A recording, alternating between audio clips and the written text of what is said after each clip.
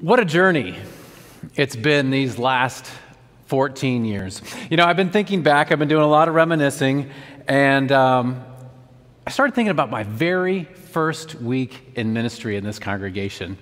Go back in the Wayback Time Machine, 2006, it was on the bus from Elizabethtown to Fort Collins, Colorado, on the NYC bus, the National Youth Conference bus. We headed across the country, and there's nothing that builds community quite like being in a bus for days on end with 50 of your new best friends. We were seeing the sights, we were taking in things all across the country. We were playing games on the bus, we were getting to know one another, we were cooking together and eating together and praying together and worshiping together.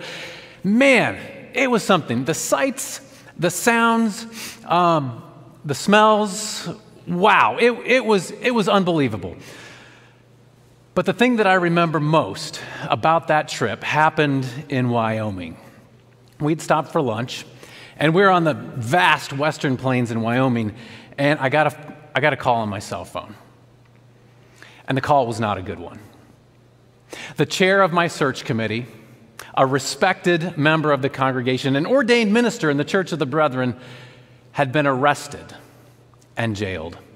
He had been arrested and jailed for trying to solicit what he thought was a 13-year-old girl. In fact, it was law enforcement in a sting operation. Wow. My head was spinning. Like we all do sometimes, I'll confess, my first thoughts were about me. What does this say about me that my search committee chair had done this? Will this impact my ministry in the congregation? But then quickly, I began to realize there was a lot more at stake than just me. I began to realize that, oh my, how are we going to tell this to the kids? Are we going to tell this to the kids? What if one of them was a victim? They were right in the same age group of those whom this person was accused of trying to connect with.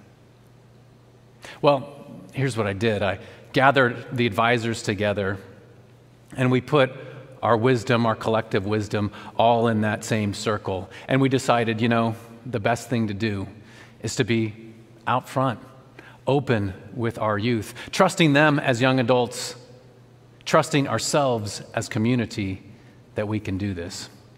And so that's exactly what we did. Right there in the parking lot of an Arby's in Wyoming, I took the microphone, the PA system on the bus, and I laid it out. What we knew, what we didn't know. I let them know that we as advisors and pastors were available to them, that we were a community, that we supported one another, that we cared about one another, and no matter what happened, we were going to get through it together. We grew together a lot in those moments. It solidified who we were as a community together. It was beautiful. Out of the ashes of something terrible, something beautiful came forward. That's one example of what it's been like in these 14 plus years with me as pastor in this congregation. You know, we have grown together, we have learned together, we've laughed together, we have cried together. I love you.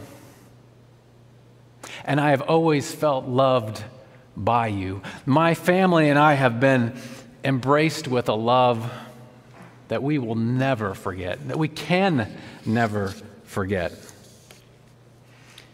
And so when I thought about my last sermons that I have the privilege of sharing with you here, I thought long and hard about what I wanted to say. And the first, I just said, I love you.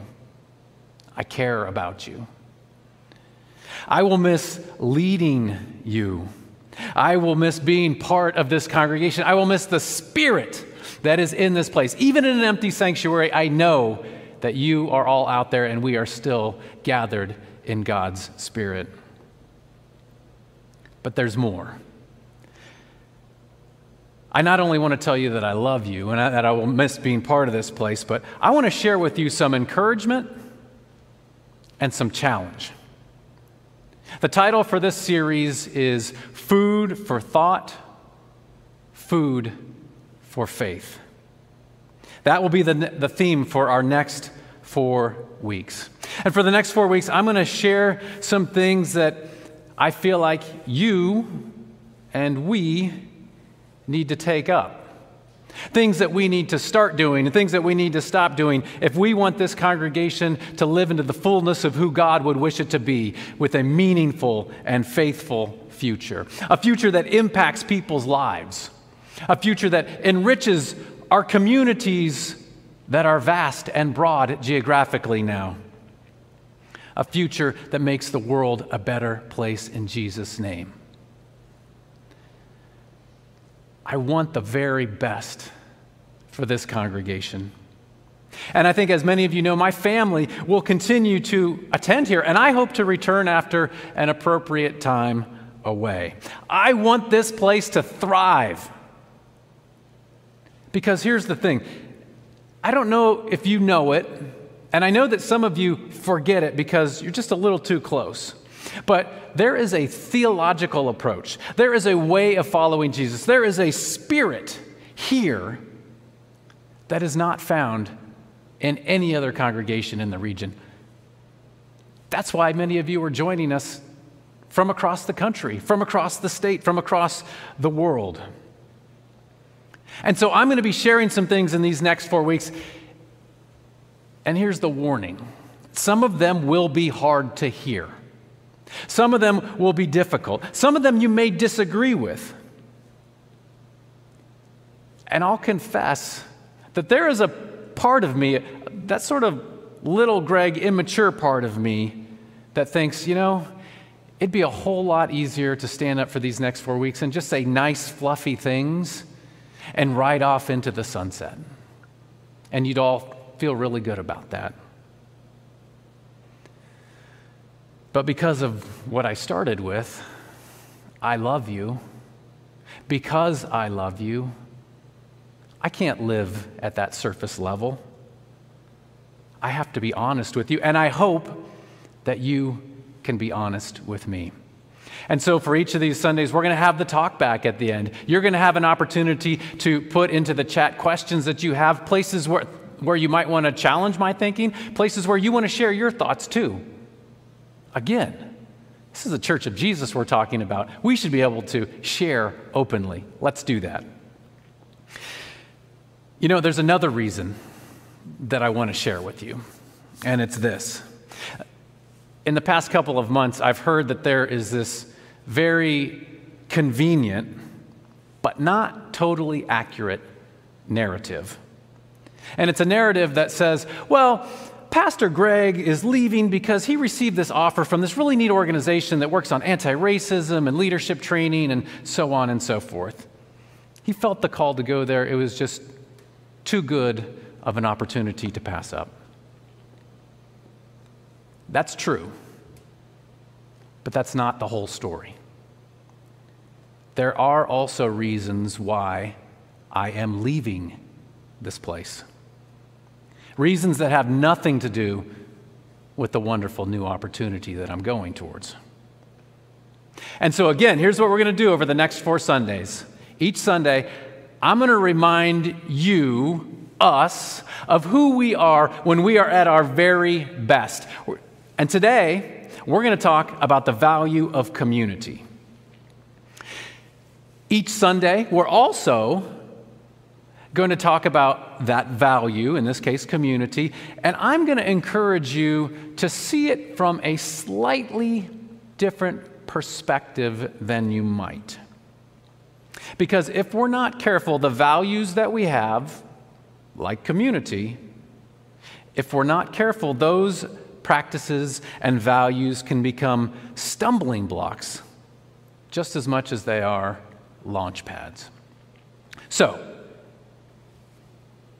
let's take a look at things from a different perspective. Now, I have a little show and tell here, and I think the video guys are going to put this up for you.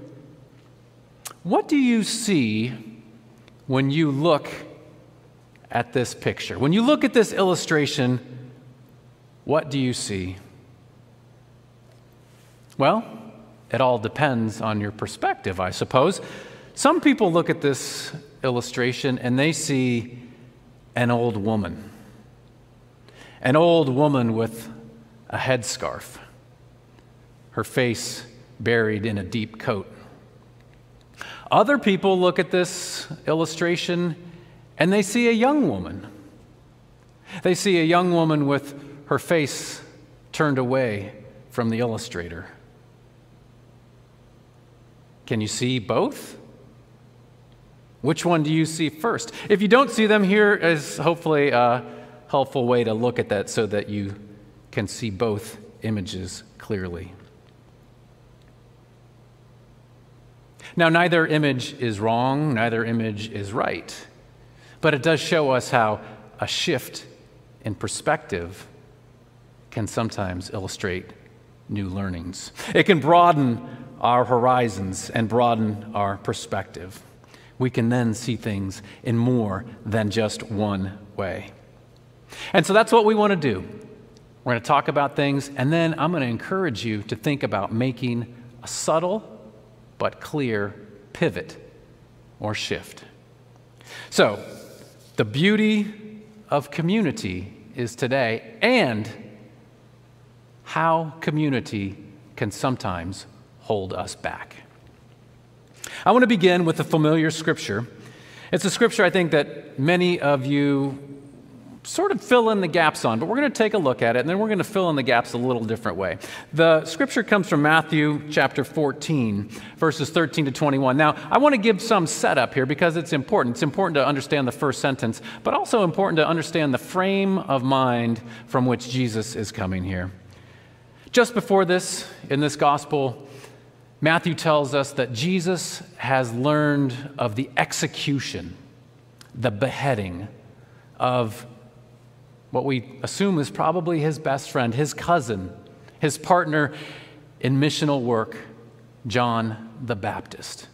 Jesus has just learned of this, and the scripture goes on. Now, when Jesus heard this news, he withdrew from there into a boat to a deserted place by himself. But when the crowds heard it, they followed him on foot from the towns. When he went ashore, he saw a great crowd, and he had compassion for them and cured their sick. When it was evening, the disciples came to him and said, "This is a deserted place, and the hour is now late.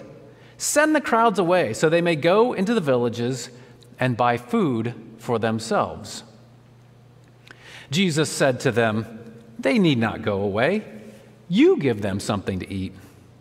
They, the disciples, replied, "We have nothing here but 5 loaves and 2 fish." And he, Jesus, said, "Bring them here to me." Then he ordered the crowds to sit down on the grass. Taking the 5 loaves and the 2 fish, he looked up to heaven and blessed and broke the loaves and gave them to the disciples. And the disciples gave them to the crowds. And all ate and were filled. And they took up what was left over of the broken pieces, 12 baskets full. And those who ate were about 5,000 men, besides women and children. Now we're going to dig deeper into that scripture in just a moment. But again, I want to go back in that way back time machine. That back to the year 2006. Karen and I had just moved back to the States from Brazil. Ellen, our now 17-year-old, was 2. Julia, our now 15-year-old, was not yet walking. And Kai just wasn't yet. And here we were, joining E-Town Church of the Brethren. Wonderful E-Town Church of the Brethren, a leading congregation in the denomination, but I think fair to say, one that was coming through some challenging times. Within the first year of starting here, along with the normal transitions that a congregation and a new pastor encounter, together we lived the highs and lows of community. As I mentioned at the beginning of the sermon, a high-profile member was arrested and jailed. Less than a year after that, another member, Ray Diener, was brutally murdered on his front steps. The lows were low indeed. But then the highs. A congregation bouncing back, a resurgence in attendance and vitality and giving, a community getting back its mojo. Karen and I had our third child, Kai, the Friday before Palm Sunday of my very first Easter here at E-Town Church of the Brethren. And do you know what I saw in all of these good times and bad? What I saw was a congregation that knew how to love. A congregation that knew how to come together and knew how to reach out and pull others close. A community of Jesus followers who were willing to sacrifice for one another. Can you imagine people willing to sacrifice for one another? And not only just for one another, but for the community at large. And they did this time and time and time again. You know, in some ways it just makes sense, right? It's woven into our Christian and our brethren DNA. The first Christians faced tremendous pressures and threats that brought them together in love and strength. Different setting, thousands of years later, but similar pressures and similar results for the early brethren. We are a people who need community, who depend on community. We're meant for it. And as Jesus tells us, where 2 or 3 are gathered in my name, there I am in the midst of them. When we gather together, Jesus is here with us. But let's go back to today's scripture. Like I said, a familiar one. We know the scene in our mind, right? Throngs of people following Jesus around, begging for the nourishment of his teaching and healing. Then the day gets late. People are out and far from towns, nowhere to buy food, and we know the rest of the story, right? Jesus feeds 5,000 with just 5 loaves and 2 fishes. What? How? Well, we usually imagine that Jesus miraculously multiplied the loaves and fishes so that there was enough for everyone to eat and have their fill and have leftovers. But did you catch it? That's not really what the scripture said. It's not what it said explicitly, anyway. The scripture says that Jesus took the food and he blessed it.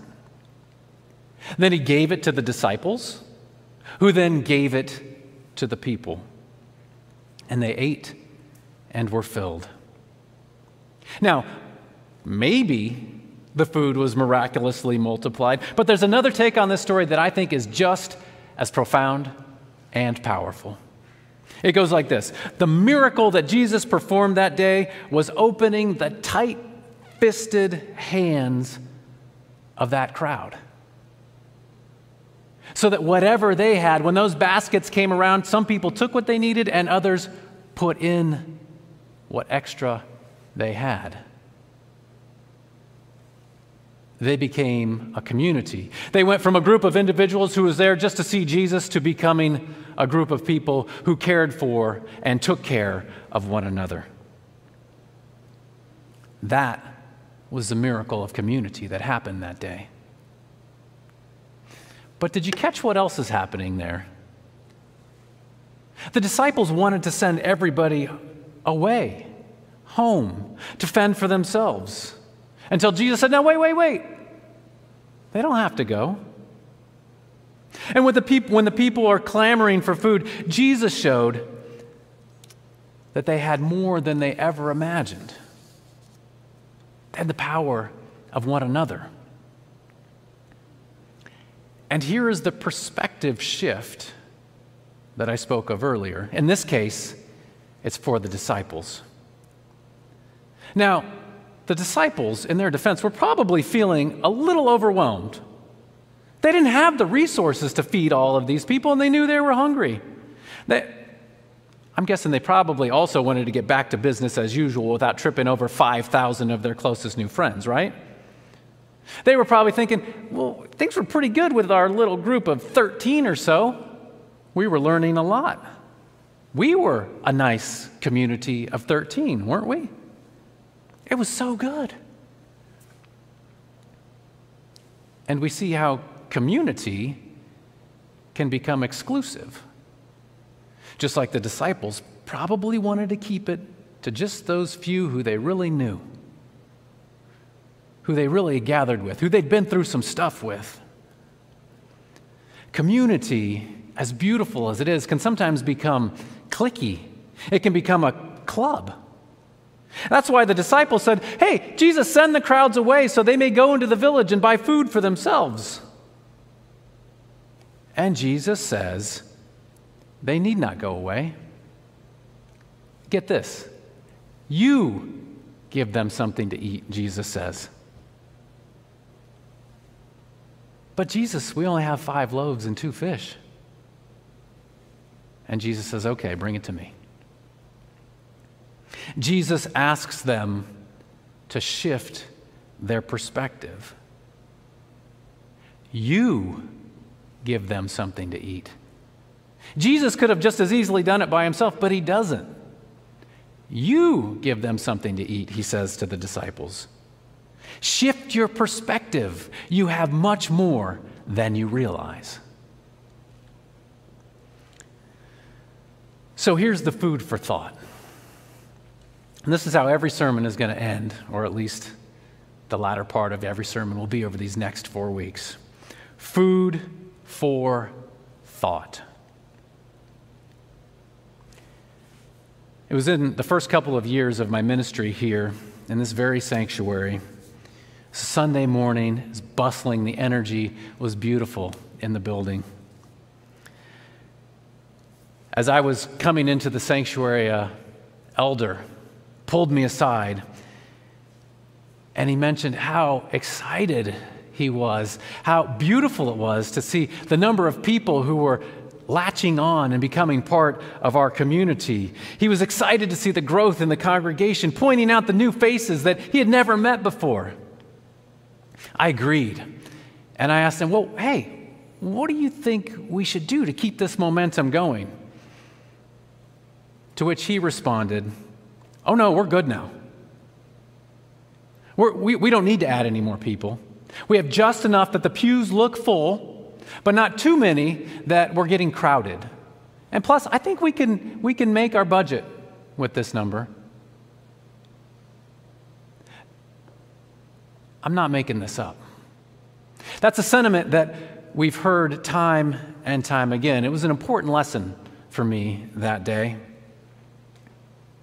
Even as silly as it may sound, there is a sentiment that exists not only in this congregation, but in many congregations, in many communities. One place where it's come up recently, for example, is would we consider 2 worship services, to reach more people in our community? The response from many was, oh, of course not. We couldn't be all together at once. It would ruin our community.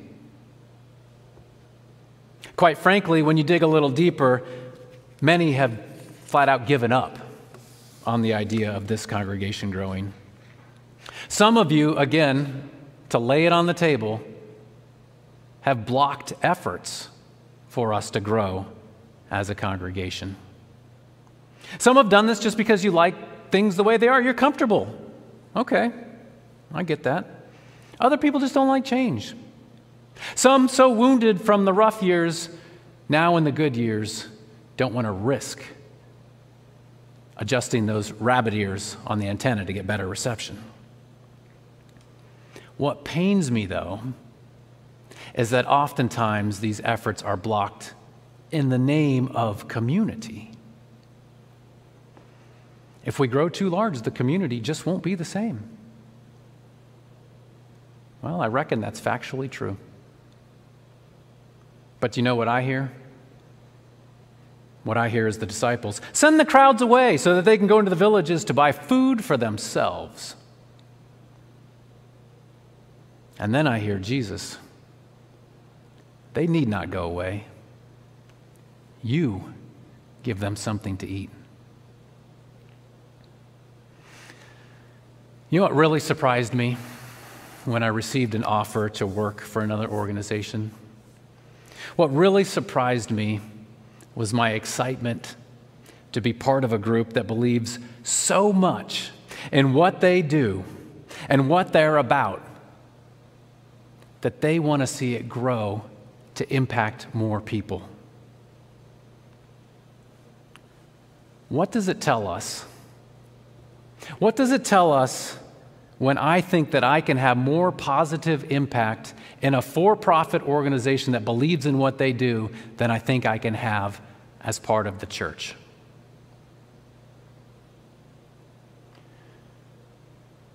Hard for me to say, and I'm sure hard for you to hear. Food for thought. Let me ask you something. What do you think this congregation will look like in 20 years? In 30 years? A simple demographic look, and you don't need studies and reams of paper to tell us this. A simple demographic look at the congregation shows that we are an aging group. Now, it's been absolutely awesome that there has been an influx of younger people in recent years, and I will add because we were very intentional about providing ministries for that group. But that surge thus far is not large enough to maintain our current levels of ministry and witness. And so here's some more food for thought. What would it be like to be intentional about growth? To own that what we have, that what we're a part of is so special that we want to share it with other people. Now, this has been a taboo topic in my time here. Again, I know that sounds weird to a lot of folks. It's seen as unbecoming or impolite to be so bold as to say that we want to grow this community to positively impact people's lives. And again, people often use community. We don't want to spoil the community. The response is, well, if people really need us, they'll find us. In addition to this just being flat out wrong, people will not necessarily find us.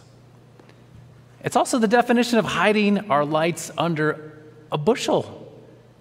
Just like Jesus said, you don't light a candle and put it under a bushel, you put it on a stand so that everybody can benefit from the light. We have a message of light, peace, service, openness to all. That should be shouted from rooftops, folks. And here's the thing. Right now, we also have a tremendous, incredible opportunity right in front of us, in spite of what COVID has done to us as a community, as a nation, as a world. It's also taught us how and with whom we can gather in community. The world has just become a much larger place for us because of the blessing of technology. So here's some more food for thought. How can we reimagine community so that it includes congregants both in person and online? When this is all over and this building is full again, which I'm confident it will be, and we have hundreds of people online, which I'm hopeful there will be, how can we craft a community that brings people together, provides the best of community, and cares for and feeds one another? Yes, it will mean that in-person worship will look different. Yes, it will mean that we will find new ways of doing things. Yes, it will mean that we will try some things and fail. However, we will also try some new things, and we will feed people, and the blessing will be multiplied.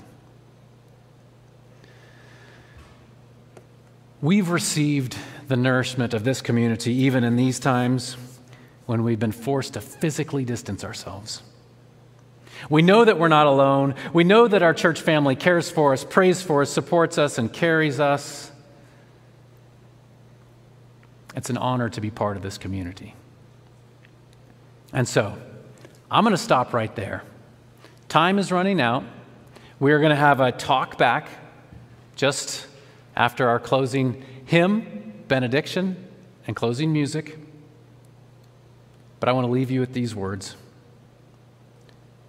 Taking the 5 loaves and the 2 fish, Jesus looked up to heaven, and he blessed and broke the loaves, and he gave them to the disciples, and the disciples gave them to the crowds, and all ate and were filled.